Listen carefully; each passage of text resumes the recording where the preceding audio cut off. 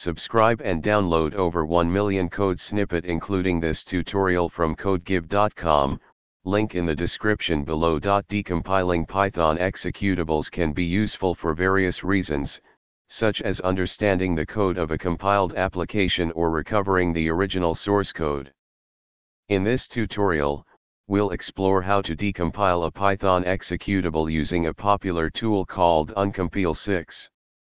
This tool is capable of decompiling Python bytecode back into human-readable source code. Make sure you have Python installed on your system. Open a terminal or command prompt and run the following command to install uncompile6. Let's assume you have a Python executable file named my_program.exe that you want to decompile. Follow these steps. Open a terminal or command prompt.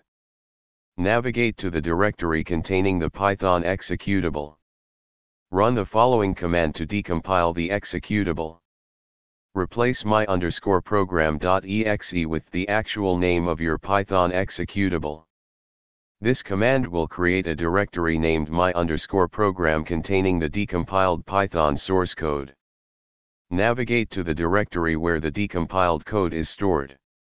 Inside this directory, you will find the decompiled Python source files. Open these files with a text editor or integrated development environment, IDE, to explore the recovered source code. Let's consider a simple example with a Python script example.py.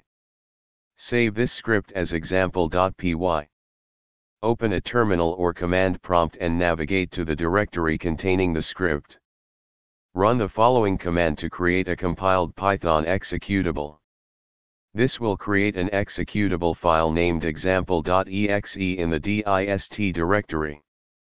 Navigate to the dist directory and run the uncompile6 command.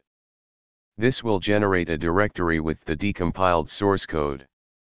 Open the files to see the recovered Python source code.